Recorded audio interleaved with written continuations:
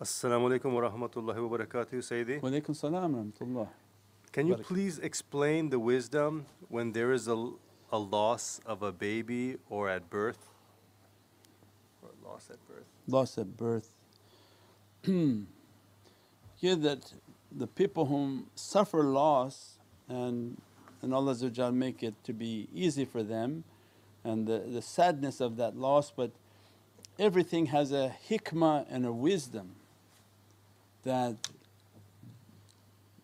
these realities of souls that come into this world but for a short time, that they have a reality of churubin. Allah did not destine for that soul to live too long and become contaminated upon this earth.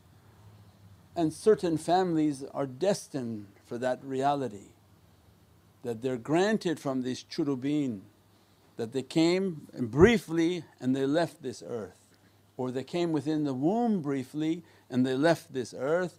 These are from the haqqaiqs and the reality of the churubin. That Sayyidina Ibrahim one of his responsibilities is the safeguard and companionship of churubin.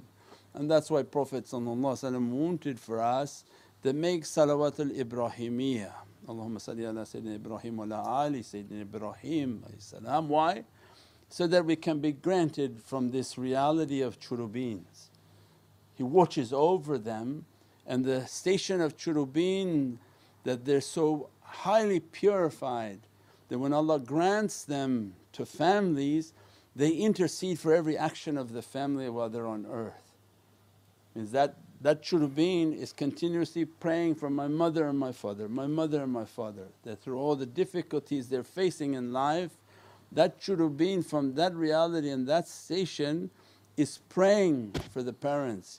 Means more than a child, Allah wanted for them to have a means of intercession for their physical life and for their spiritual life. Because Allah has the greatest of hikmah. Allah doesn't want harm for people, but He wants to give them the best of what He has for them, and in certain cases this is best for them. If they have patience to wait and understand, there's an immense hikmah in it. And awliyaullah come and begin to describe that hikmah, that you are in need of means of intercession, and Allah opened it by that means and destined that soul to be given to you for that short period of time. But as a result, now that soul is continuously interceding for you and praying for the parents who are on earth and the difficulties and sadness that they face. So alhamdulillah, Allah is great and always wants the best for His creation, inshaAllah.